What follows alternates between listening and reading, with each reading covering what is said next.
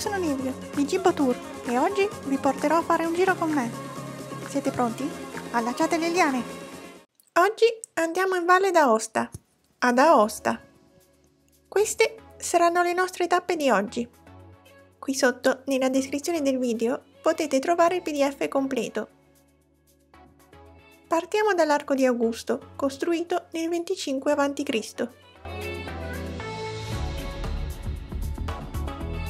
Acquistiamo il biglietto unico, che ci servirà tutta la giornata, e prendiamo parte alla visita guidata del chiostro dei Santi Pietro e Orso, con i suoi capitelli scolpiti.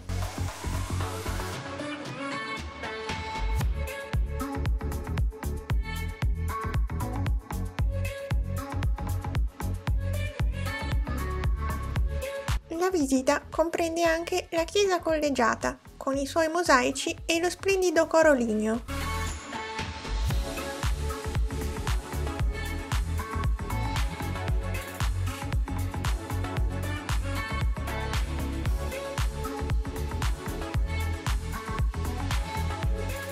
E il priorato con la cappella affrescata.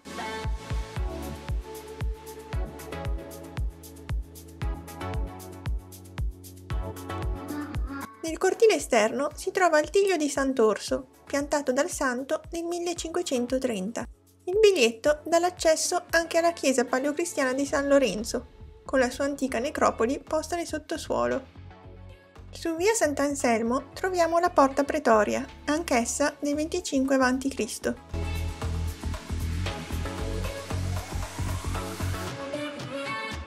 Con il solito biglietto accediamo ora al teatro romano, di cui rimane la grande facciata alta 22 metri.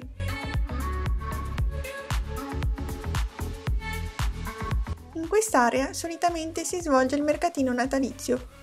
Queste sono immagini del 2019. Proseguiamo per piazza Émile Chanou, con le statue dei due fiumi di Aosta, la Dora Baltea e il torrente Boutier. Visitiamo il criptoportico forense, una monumentale costruzione del I secolo a.C.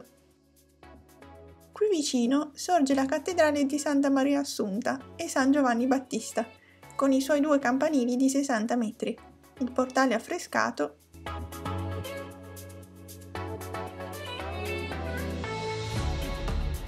e i mosaici del XII e XIV secolo.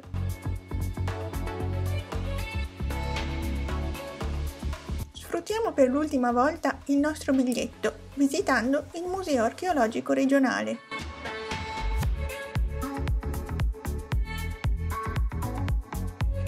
L'ultima tappa di oggi è la chiesa di Santo Stefano, con la sua gigantesca statua lignea di San Cristoforo. Queste sono le tappe del secondo giorno.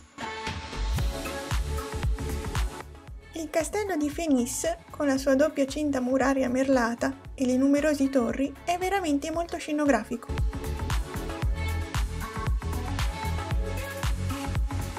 Nel cortile interno si trova l'affresco di San Giorgio che uccide il drago e lungo le pareti della balconata in legno si snodano i saggi con proverbi e massime morali.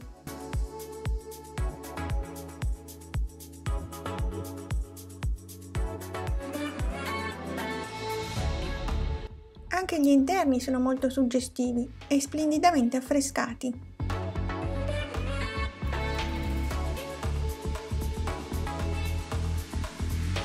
La prossima tappa è il Forte di Bard, uno dei simboli della Valle d'Aosta.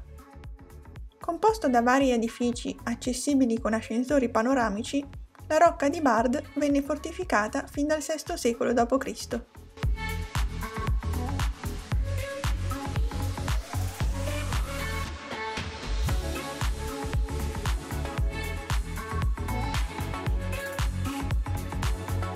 Oggi ospita vari percorsi tematici.